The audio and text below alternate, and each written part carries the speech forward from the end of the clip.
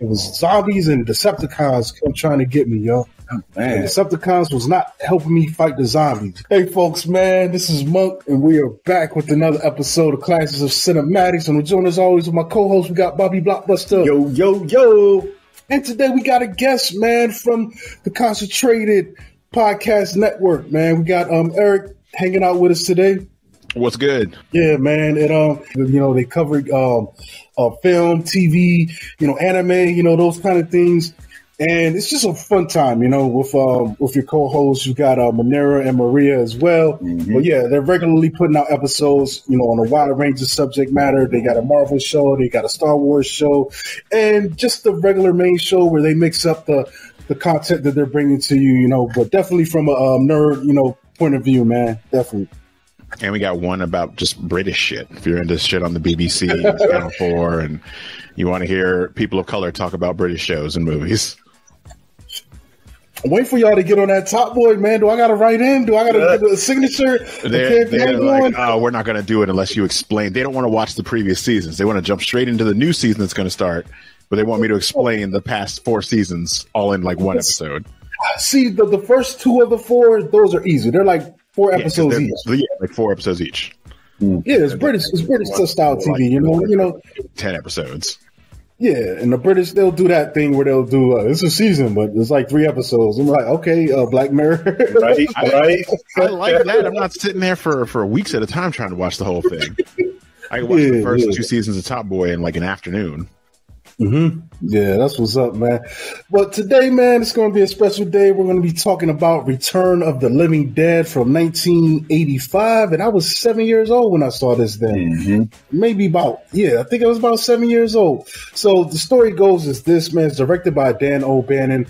And the story is this. When foreman Frank shows new employee Freddy a secret military experiment in a supply warehouse, the 2 klutzes accidentally release a gas that reanimates corpses into flesh-eating zombies. As the epidemic spreads through Louisville, Kentucky, and the creatures satisfy their hunger in gory and outlandish ways, Frank and Freddy fight to survive with the help of their boss and a mysterious mortician. And yeah, this is starring, we got a cast here, Tom Matthews, we got James Karen, Don Calfa, Clue Gallagher, Brian Peck, Linnea Quigley, Jonathan Terry. Who else we got on here, man? We got a lot of folks in here. Giovanna, man. Oh yeah, Miguel A. Nunez Jr. Yeah, playing Spider. He deserves to be he's a horror legend. The man has been in Return of the Living Dead. He's been in Jason movies. He's been in everything. Beverly Randolph, Jules Shepard, John Philbin, William Stout, Mark Venturini, Kathleen Cordell, James D'Alessandro, and it's a few other people, man. You know what I'm saying? A lot of these folks play fodder, but then there's also a ton of people who play, various zombie characters in those scenes and stuff like that. Not for nothing. Did you see at the end of the cast list, they had a picture of Michael Crabtree?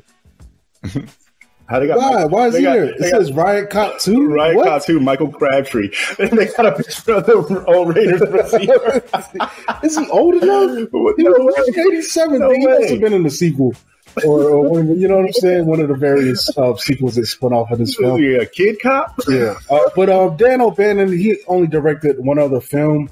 And but he has a nice writing career. He directed Bloodbath, a film called Bloodbath, and another film called Resurrected. My bad. So 2 other films. Mm-hmm. But he has writing credits on Dark Star, Alien, Dead and Buried, Heavy Metal, Blue Thunder, Life Force, Invaders from Mars, and Total Recall, Screamers, and Bleeders. Yeah, he's big in the writing game. I think Bloodbath is a short. But the Resurrected is based on like a H.P. Lovecraft. So let's get into it, man. What do we like about this film, man? Let's start with you, Eric. Give me something you like about this one. This is one of my all-time favorite movies. Actually, I don't know if you guys can see. I'm actually wearing a Return of the Living Dead T-shirt. There you go. Actually, I didn't even realize I have my Tarman pillow on my couch. This is my pillow most nights. And I even talked to you about trying to get that Tarman tattoo. I gotta get back with you one day and get that. It's one of my all-time favorite movies. I love the seriousness of like Night of the Living Dead and Dawn of the Dead, but like this, and we were discussing it earlier, when I first saw it as a kid, it terrified me because like the special effects were so good and it was gory and like it didn't have the rules of like Night of the Living Dead where like, you know, they move slow and like these zombies seem to do whatever the hell they want and they don't die. There's no way to kill them. Like you learn that in the beginning when they cut the zombie's head off and he's still running around, the body's still moving. Yeah, it was gory and then it was funny. And I didn't pick up on that until later on when I was a teenager and I watched it again and as an adult. And I'm a huge fan of like punk music and punk culture in general. So like this was, it was something new that they hadn't done. It was one of the first like horror comedies that I really got into. And I didn't realize that was a genre until I saw a movie like this. So I'm in it 100%. And I've even watched all of the sequels, the terrible ones, the less terrible ones. I'll always come back to Return of the Living Dead. So what about you, Bob, man? What something you like about this? Man, there's a laundry list. Like for starters, like you, Eric, this is my favorite film. You know what I'm saying? This was my first full-length feature horror film. I was 6. Me and my brother were tucked off in the hallway watching this film. Moms did not know. And, you know, I've loved it from the first time I saw it. Now you know Mama Blockbuster. Yeah, I know, right? Get him. Oh, well, we got caught, and then once Trash started doing her dance, you know what I'm saying? Like, she was like, oh, my God, it's too late. Can't cover our eyes now. We already saw it. And this was the movie that also, you know, reassured me that females don't have cooties, you know, because if that was the case, Joanna Man wouldn't have got so happy when she started dancing. But what stood out to me most was how they reinvented the zombie as a whole. You know what I mean? Like these zombies, they ran, they talked. You know what I'm saying? This is the film that came up with the whole brains trope. You know what I mean? And so whereas in Romero's film, you know, the zombies, they would just devour and eat people. They didn't care if they was eating your calf, your finger, whatever. You know, they're just going to eat you until they're full. Where these zombies, they ate with purpose. You know what I'm saying? There was a reason why they were gunning for the brain. You know what I mean? Because, you know, the little green lady, you know, she explains it. Somehow it helps the pain of being dead, you know, in some kind of way. And, you know, they also gave us different forms of the zombie. You know what I'm saying? We had, you know, Tarman, who was pretty much in that barrel being preserved in the gas. Then you get Frank and Freddy, who slowly turn into zombies from breathing the gas. Then you get, you know, the graveyard zombies. And then, like, I'm still, you know, as many times have I seen this, I'm still kind of confused on how Trash turned into a zombie. Was it because she got bit? Rain, right? Or was it the rain? I think it was the rain. I think it's a mixture of both because she got eaten in the graveyard, but like nobody else who got bit came back like that. Right. Suicide. Tarman ate him, and then my man with the mohawk, I think his name was Scuzz. Yeah. And neither one of them came back. So I'm like, well, you know, how did she come back? But outside of that, I mean, it didn't have to make sense. It didn't have to. Somebody was writing on a whiteboard and was like, "What do we need for this movie? How about naked zombie queen? Boom, we're gonna do that." Yeah, there you go. And she did it well. So yeah, I mean that is always going to be at the forefront for me. Is just, you know, because when you think about the way they brought zombies to light in this film with making them run, this is what kind of gave the thought and gave you know, a different look at the zombies that brought us films like 28 Days Later or Army of the Dead. Because before this, zombies were just slow. You could walk around and hit them with a little juke move, and you know. I also always enjoyed that they reference the Romero movie without saying the name of it, but they're like, yeah, you know that zombie movie. Well, it's based on the real thing, and like this is where we got some of those zombies, and that's like that is the origin of this movie. It's like a backdoor pilot. Yeah. Or like parts where they're trying to hit the zombies in the brain. It's like, it worked in the movie. That is interesting because like I feel like a lot of the zombie media lately, they don't acknowledge the fact that that zombies exist, like Walking Dead. Like they don't they don't acknowledge the fact that the idea of zombies existed in the world before they actually happened. But this one does. And then it's a funny situation, but I do appreciate the comedy of this later. Like I said, as a kid, it scared the hell out of me, but they were full on leaning into that immediately. I think that's what makes this film work. It's not like we've got accidental jokes in here. We're going full on, especially. I love the guy working at this warehouse. I mean, essentially it's a medical supply company, so they're medical supplies, cadavers, skeletons, things that will probably go out to doctors' offices or classrooms or medical schools or things like that. But this guy is crazy. I love the coworker, the older guy that's giving the new guy the show of the place, and he's so enthusiastic about his job, man, even to the point where he's trying to scare this guy a little bit. And even the whole idea of the story, referencing the Romero film, and then like, hey, that was a cover-up. That's not what really happened. This is, and it's just so cool because it works, man. It works in this goofy way. It gives the film enough substance to keep the story going and just to introduce all of these crazy elements that they're playing with, man. I love it for that, man. Yeah, but just like they overemphasize on the comedic aspect, this is still a horror film. Oh yeah, by far. It has a lot of scary elements. There are still scenes that I'll see, even right now that are just like, oh man, like when Freddy fully transitions after they throw the acid in his eyes and everything. Yeah. I mean, he looks creepy, man. Mm-hmm. Yeah, that and just the dialogue feels more realistic than something of like a Night of the Living Dead, Dawn of the Dead, like even back to what's his name, Freddy and his coworker, like talking about the basic office dynamics, and when they decide to call the boss in, and he like stops freaking out, and he's like, whoa, hang on, I gotta fix my hair. And he calls Frank at home. Hurt? My problem. Yeah, even more than that, like the visuals in this movie were amazing. Yes. Like even it's one of the main reasons why Tarman has become such an iconic character, is because up until that point you've never seen a character like him. Right. Like he looks gross, he looks decayed, but he still looks scary. And he's like just goofy, and he's talking, man. Like I think that's the biggest aspect of this, man, because those other zombies, they were not talking, and then you've got weird, like pretty much a wide representation of body types, man. We've got the small person, then you've got people out here that are missing limbs, and it's crazy, man. Just the variety that they jammed into this film, and with this really small budget, they're able to cram all of this creativity into it. And I think sometimes that helps, having a smaller budget and having to stretch it. It forces the people involved to be more creative and just dig a little deeper. Like, yo, what can we do with what we got? And this film is a testament to that, man. Got to get real resourceful, And not for nothing, even though it was a low budget film, the special effects, they still hold up now. You know what I mean? Like, it looks great. Every time I watch it, I'm like, man, like I wouldn't even want to see this film if it was saturated with CGs. I don't think it would hit the same. No, it would be very weird to see, because like even later on when they got a little bit more budget and they did Return of the Living Dead 2, which is like, in some points it's really funny. It got watered down. It's nowhere near as gory as the first one, but Freddy and Frank are essentially the exact same characters in the sequel, and even comment about how they feel like they've done this before, because the same thing happens to them. So was that a pure sequel, or was it more of a reboot or a remake? No, it's a pure sequel. Yeah, they just pure sequel. They lean way more heavy on the comedy aspect. Yeah, they reference the events of the first movie, but just like they did with Night of the Living Dead, they reference it as like a cover up.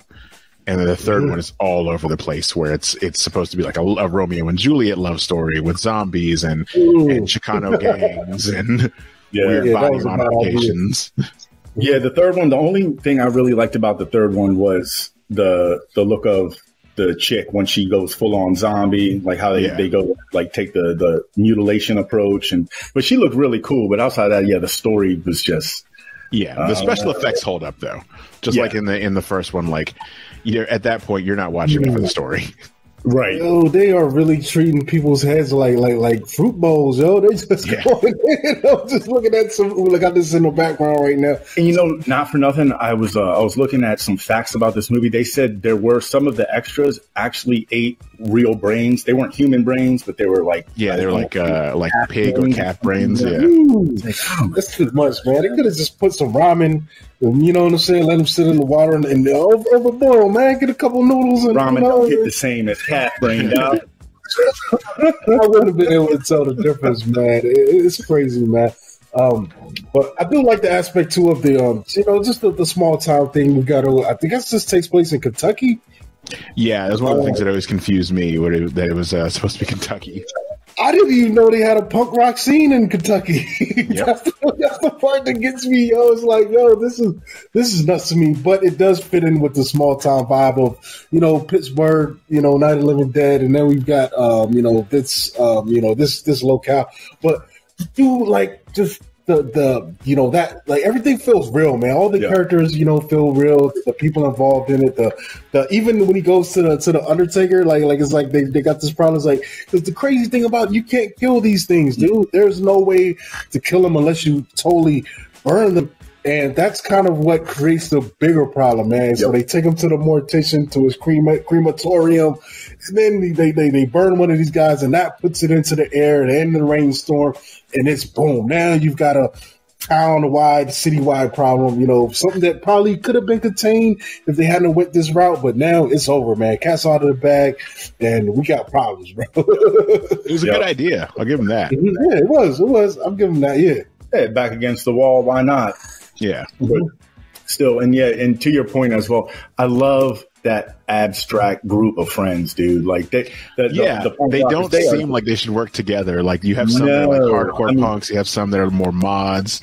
I was like, this is a good group. One dude is like kind of dressed like Pee-wee Herman. Someone just like Hot Topic. And then you got Freddy's girlfriend who's just like, it's like, where do you fit into the mix? It's like, your parents actually let you stay out this late? Let you hang with these people? This is like, drop me off at the beginning of the block. I'll walk home from here. My folks can't see me hanging out with you guys. And my man Suicide is so angry. It's like, why are you even around him? He's like, man, y'all just want me for my ride. Give me gas money. Though. They really did just hang out with him for his car. I always love that scene where he's like, you think this is a fucking costume? This is a way of life. Otherwise, I can't see no other values to this guy's personality. Stay away from me. But I'm also not the type that would have done that. Like, if I couldn't stand his personality, I'm not getting his ride. I'm not taking his ride. Right. Right. Like, just like after when Trash was trying to hit on him, and the chick with the blue hair and the dude wearing the little blazer, they were talking about, like, where's Suicide at? And he walks by. She was like, speak of the devil. He's like, Booster. And then walks off. Yeah, I think so angry for. I think my shallowliness manifested differently, bro. I wasn't going to wait you for a ride, right? Especially now, I mean, it looked like his caddy was on his last leg, anyways, dude. He's definitely that friend that is going to bring down the whole fucking vibe. Yeah, but you know what? When it was time to ride, he was front and center. That's why Tarman got him first. You know. Yeah. I mean, like I said, man, I just love the fact that they are leaning into the satire. Like, it's crazy because, I mean, at this point, have there been a lot of zombie movies since Night of the Living Dead? I know there were others, but I think this is probably the most significant one since then, There's a lot of the Italian zombie movies, the full zombies, things like that, but like none of them ever leaned into the comedy of it. Like, and this was actually, and it's funny because I have the poster literally over my shoulder. This is almost around the exact same time as Repo Man. And that's another one that explored like punk culture, but also had was kind of darkly comedic. So it leaned into some of the same themes. Just got really horrific with it, whereas Repo Man is more sci-fi. And they said that this film, since it came out before Day of the Dead, it really messed up the numbers for Day of the Dead because everyone now had a new impression of what zombies are capable of doing. And in Day of the Dead, it was still what we were used to seeing in the Romero films. Yeah. I don't doubt that too, because a lot of people probably also got confused by the titling and thought maybe it's a sequel to Dawn of the Dead. Right. And they got something completely different.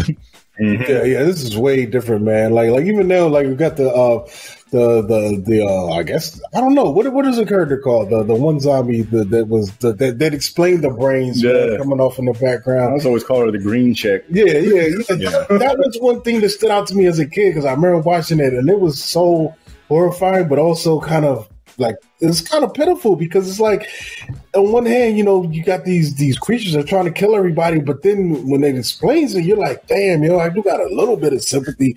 You know, if you were messed up and happened to be in this state and your only reprieve was to eat brains, you're probably gonna be brain eating.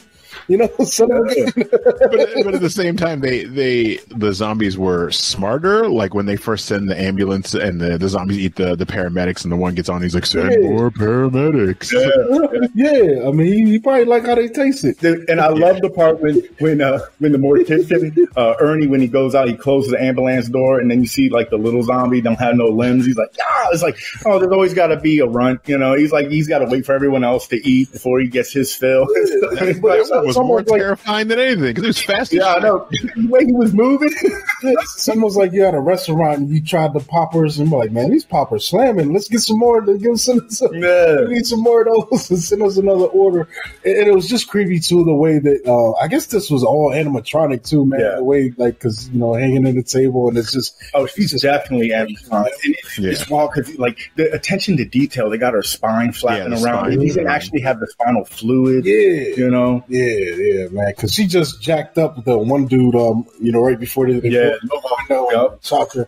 Yeah, it's wild, man. It's one of these things that definitely stands out above the genre. And I mean, the premise is simple enough, but it's one that I feel like it doesn't deserve to be this good, man. It doesn't deserve to have come out the way that it did, but it did, man. And like to this day, this thing still stands out, man. It's because it gives us a little more than just zombies, you know. Like at this point, once they're shacked up in the funeral home or mortician home, whatever, it turns into a siege film. Yeah, you know what I mean. And then it's that fight for survival.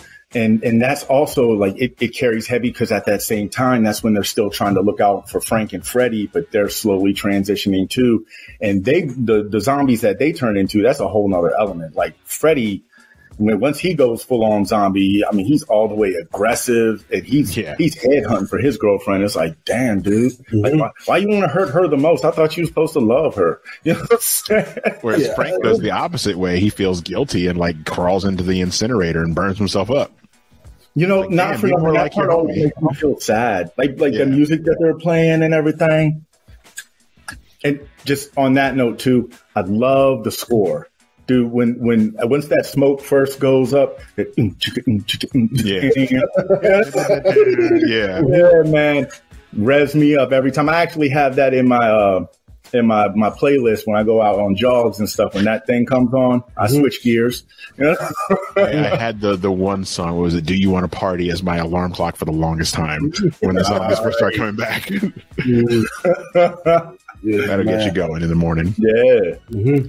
Yeah, I mean, I always like when they play around with just historical elements, and like I said, man, them tracing that thing back to the Army experiment, and this in the era. I mean, there is some truth to the fact that the Army does all kinds of crazy shit that we don't know about. Mm-hmm. I mean, it is exaggerated that this thing be zombies, but just imagine the amount of Army things that or money that is went out. And we know that they do have a robust research program. I'm not saying it gets as crazy as reanimating corpses or anything like that, but it makes it a little bit more, adds a stamp of reality to it just by, grounding the theory in this whole Army situation. Yeah, there's some gas in this thing and they're hiding, these bodies and stuff, from this experiment back in the day. They're spread out throughout the country. So it does add an interesting, layer, to storytelling. Yeah, absolutely. And the fact that they give the disclaimer at the beginning.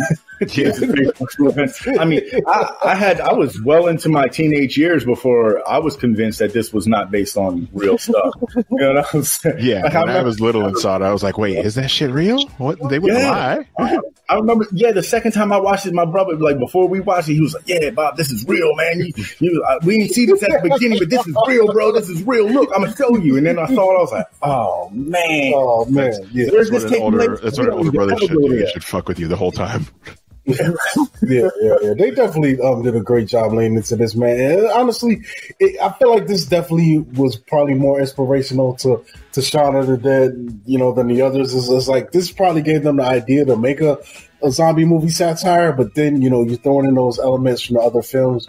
But honestly, I don't think these things are zombies, man, in the traditional sense. They're walking, they're talking, they're moving with a purpose. These are totally the opposite of. I think that's probably why we got the Return of the Living Dead instead of the Return of the Zombies or zombie. You know what I'm saying? Like, it's crazy. Well, they completely rewrote their own rules. Like, they didn't want to be they didn't want to be upholden to the Night of the Living Dead rules. Like, oh, we got to move slow, and you hit them in the head, they die. Like, no, that seems boring. Like, if you had as many people as you do in this movie, you would have been able to take out, like, hell, the three people in the warehouse took out the one zombie on their own. Like, traditionally, they would have been done. That's the end of the story. We hit him in the head with the pickaxe, it's done. But, when you move the axe and he's still moving, like, that brings a whole nother level to it. Well, and it's a testament to the originality, and that's what we're lacking in modern day film. They went balls to the wall with this one, and we're not scared of the outcome. And most of the time now, like they feel like you have to give a reason as to why it's different. Whereas with this, you're just like, no, it's not like the movie, and that's literally the whole sum of it is in that one line. It worked in the movie. Well, this isn't that movie. Right. It's like they took a good idea and then made it their own. And that's okay. I mean, we all take cookies out of that jar in life, but they were able to create their own lane, and that's what makes this movie so fantastic. Mm-hmm. Yeah. I even like, as it gets to the conclusion, man, one of the things that stood out to me that I thought was hilarious was the number, the 800 number on the canisters. Yeah. And the thing is, like, I would have been called that number, dude. Like, my man, but see, why you ain't call us food? Actually, now that I think about it, honestly, they didn't know what was going to happen with that number, and we see what's going to happen when they call that number. There's no, what's going on there? They just like, yo, wherever this call came from, sending the nukes. Like, they didn't take any time to figure out what the situation was, or can we contain it? Can we just send some guys in there and eliminate the threat? No. Like, if you call that number, you was getting them nukes dropped on you. And that, like you said, that also kind of brings to that realistic element, because, that's to my knowledge, what, the army or the military officials will do when things get out of hand. Eliminate the problem, sweep it under the rug. I don't know. Was it nukes or they were just regular bombs? I think they were supposed to be like low yield nukes. Something like what was like what was dropped on like Hiroshima, where they were like enough to destroy the city but not radiate everything forever. Mm-hmm. But I believe the actual cannons were like howitzers. Yeah, that's the crazy thing, because one of the aspects, like, I can't remember, dude, because I started last night to rewatch it, but I fell asleep. But yeah, so at the end, is the town totally destroyed? Oh yep. Yeah. That's the funny part. Like, they call in and they're like, oh, okay, we'll take care of it, and they reach out to the general, who that's another subplot where he's been looking for these canisters. And his wife is mad at him. That part always got me, because I was like, he has this very nice house. And at that point, the technology that he has was basically a fax machine, but it was supposed to be the most high-tech shit ever. And he gets the call, and he's like, computer in that big China cabinet. That's the biggest computer ever. Nowadays, you could literally do all of that from one iPhone. It had a whole room put in for that shit. Yeah, they called them, and then they report it to the general, and the general gets the coordinates, and then he calls into to one of the fire stations, and they're like, yeah, here's the coordinates, do it. And they basically blow up the entire city. But it has the same effect as when they cremated the first body, so like all of the ash and everything goes into the clouds and rains more and makes it even worse. And that's how the movie ends. And it's so messed up too, because when Bert initially makes the call, once they find out what's going on, they tell him, yeah, we got a contingency plan. Yeah. And he gets off the phone. He's like, yeah, man, they got a plan. They're going to sort this shit out. Of course they got a plan. While they sit in the shed. Oh, I wonder what the plan is. Yeah. And then everybody stops. It's like, what's that sound? And you hear it's that whistle coming from the sky. I was about to say, man, Joanna, man, he might be the first black guy to make it through the end of the horror movie, but you realize everybody dies because of because of the he nukes didn't and the bomb. die because of the zombies. Like he Yeah, legit made it. that is true. He's the only one that really stepped up and like held down his own. Mm-hmm. Yeah, but then the whole town is gone, man. Once you get those bombs, but it's fun, man. Hold up, they dropped the bomb, but didn't somebody else came out? Hold up, I'm looking at this final few minutes. Oh yeah, the party. Yeah, no, the zombies start popping back up. Yeah, yep. Dang, dude. Yeah. Oh, he opens his mouth. Mm-hmm. Party time. Yeah. I mean, it's a great film, man. Like I said, man, it took me a while to get over my childhood trauma to even be able to watch this again. But I think I had hit maybe in my mid-20s. I hit a phase where, because the horror used to really jack me up when I was a kid, and I went through a phase where I just started rewatching some of this older stuff, and I was like, "Yo, this was hilarious!" Like, and I realized why my parents were watching these films then, because these things were fun. They were, you got the gore and the those elements, but a lot of them, at that time, they kind of broke ranks where they were adding the comedy element to them, or they were just so over the top that they were funny. It's like cartoonish violence and just ridiculous plot lines. But and this definitely stood out when I rewatched. I was like, "Yo, this was great. This was like a really good film, for what it was at the time, man." And it still holds up to this day, man. It's a fun watch, man.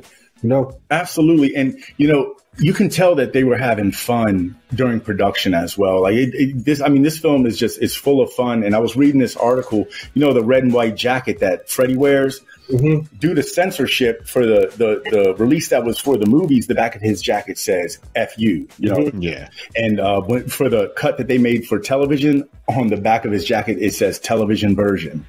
So they were consciously, while they were consciously aware, but his they said that TV version is one of the hardest versions to find. Mm-hmm. I can imagine as well, like because this is an era where you can't just CG things, so it's probably like, "Yo, we gotta have these two jackets," to put. But I mean, you can just tell that they funning, because I mean, to put television version on the back of the jacket, it's like, dude, that's a joke in itself. Mm-hmm. Yeah, man, it's crazy, man. So what else we got? Any facts or or hidden hidden tips or hidden facts about this film? I would say there's a couple of books written about like the history of the Return of the Living Dead series. What is it? The Complete History of the Return of the Living Dead is a really good one. They have a lot of behind the scenes stuff. There's a lot of like what is her name? Lena Quigley is like a legitimate scream queen, basically based off of this movie and was it Night of the Demons and a couple of other movies. She still does like all the conventions and whatnot, and still is happy to talk about this movie. Where some people, after they do a movie like this, they never want to hear about it again and they don't want to talk to fans about it. Like she's just like, "No, I was in this movie and that was great." Yeah, that's what's up, man. Yeah, they said they wanted. I was going to say, go ahead. No, I was going to say, you're probably saying the same thing I am about Leslie Nielsen. Mm-hmm. Yeah, Leslie Nielsen was originally offered the role of Bert, but they weren't offering. That would have been crazy, dude. Yeah, they also it makes sense though, because this time in the '80s, Leslie Nielsen was doing Police Academy and Twilight Zone and a whole bunch of other like big name shit. So. Oh, he was smelling his biscuits. He was like, "Man, I'm not gonna risk my career on this movie." Yeah, they said they wanted to get Toby Hooper to originally direct this film, and but that didn't work out. I think we got a good enough result, based on this. I don't know what Toby Hooper would have done if he would have went to the more Massacre Part 2. Mm-hmm. I feel like he did. Like he might have turned this down, but like I think he was filming Texas Chainsaw Massacre 2 at the same time or around the same time. And Texas Chainsaw Massacre 2 was what he wanted, where with the first one where they wouldn't let him, like he wanted to be funnier and they wouldn't let him be funny. So like when he did the second one, and it was through the Canon Film Group with, we all know all the fun things that they put out in the 80s. They just gave him free reign, and he made Part 2 into a comedy. And that's why it's one of my favorite. It is my favorite Texas Chainsaw Massacre movie. Yeah. Because it leans heavy into the absurd. Yes. Oh, yeah. Chop top. And this film did pretty good. I mean, they spent $4 million. They got $14 million back, at the box office. And that's not even counting. I think the bulk of this film probably raked their money with VHS rentals. And, and even to this day, DVD and Blu-ray. It definitely became a cult classic. Big time. And you know, another thing I'm looking at, a little fact, they said with all of the different releases, sometimes there are voice alterations, like with some of the zombies in the VHS version, Tarman's voice is a little deeper, a little more like gnarly. Some of the zombies, like the one that called for the paramedics, it's a little more like gurgly and things like that. But as we get into the DVD releases, the voices change slightly, like they're a little more high pitched and stuff like that. Yeah, I don't know like how they would do that. Maybe they mess with the audio a little bit or something, but like I know they could always go in and like ADR it. Because the version of Tarman that I always remember is like more brain. Exactly. Little echo. Another thing too that's interesting. Simpsons creator Matt Groening actually came up with the tagline for this film. They're back from the grave and ready to party. So that's pretty interesting fact right there. Yeah. But I don't know, man. I think that's it, dude. Like this thing is definitely one I think holds up as a classic in so many ways, and it's just a great watch, man. It's funny because I've been friends with Eric on Facebook for years now, and every July 3rd, I see him firing up this film because it is. You have to. July. The movie starts July 3rd, 1984 at 5:30 p.m. Eastern time. Yep. So that's typically when I will watch it. So like next week, you'll see me, doing my yearly rewatch. Yep. Yeah, man. And it's just a great thing in general, man, just to watch, man. If you want to see, what can happen when people who are just in on it, make a satirical, film with this kind of material, man. Like, I feel like, man, it's crazy. There are some great horror comedies out there, but this might be one of the very first ones, man, that actually, tried that premise and knocked it out of the park, Oh, all day. Yeah, this will forever and always be my number one favorite film for various reasons, be them personal or just, cinematic value. But I will never have nothing negative to say about this film. Like when anyone comes over to the house, if I ask them like, "Oh, you seen Return of the Living Dead?" If they say no, it's like, "I hope you got about an hour and a half on your hands." That's what I try every year to get folks over here to watch it with me when I do the July 3rd rewatch, and nobody. So it's usually just me sitting on my couch with my dog watching. It's like, all right, well, sucks to be y'all. I'm gonna watch this movie, and I'm like, we might have to set up like. Next give me some glizzies and get down. You know what I'm saying? Next time you do it, let me know, and I'll hit play the same time you hit play, and then we can just have a fucking chat going on and just talking shit as we're watching it, man. I think that would be fun, man. But any final thoughts, Bob? I mean, like I said, to anyone who hasn't seen it, do yourself a favor and go watch it. Watch it a couple times, you know what I mean? Because it's well worth it. And after the first viewing, you'll start to notice other little things, you know what I'm saying, on multiple rewatches, you know what I'm saying, little things that you might not catch the first time around. But yeah, I like I said, I love this movie. Ain't nothing bad I got to say about it. Yeah, same for me, man. Yeah, so it's a personal all-time favorite of mine, and it's ridiculously short. Like the movie picks up very fast and like gets things. I think it's like less than 90 minutes. Or it might be exactly 90 minutes with credits and everything. So it's really short.